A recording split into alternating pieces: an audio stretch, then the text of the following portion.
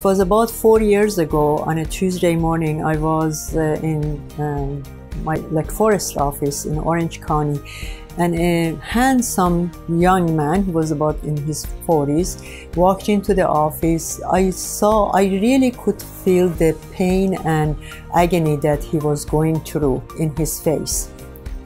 He had abscess in a couple of his teeth, and he was needing emergency dental care. And as I started talking with him and finding out what is the problem, so I can help him, he gave me the whole rundown of, past few years. This has been a barrier on his life because he's an artist, he's a singer, he wants to do his records, but the way that his teeth look and the level of the health that his teeth have been preventing him from reaching his goal.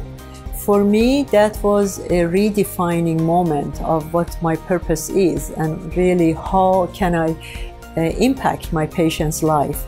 And that's having a beautiful and healthy smile, I would say, is not even a choice anymore. It is a necessity.